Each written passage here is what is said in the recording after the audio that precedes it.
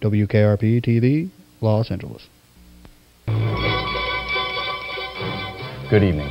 I'm Tom Walker, and it is July the 28th. We have breaking news and are just now learning of a terrible catastrophe this evening. The orbital relay station operated by Lomax Industries has crashed. The cause of the crash has not been determined. However, authorities have not ruled out the possibility of terrorism. We are receiving reports of small amounts of debris landing in parts of Arizona, California, and the Pacific Ocean. Currently, the Lomax memory capsule network is offline. This catastrophe has caused at-home memory storage capsules to open during use. Any capsule with a damaged or open service hatch may be leaking radiation and should be avoided. If damaged or discarded memory capsules are found, please contact Lomax Industries for cleanup and disposal.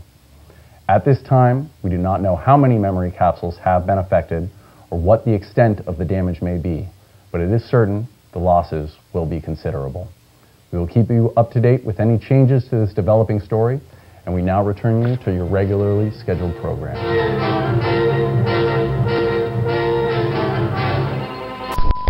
And remembering could save her sanity or destroy her. Eva? You're the one who's torturing Eva, not I.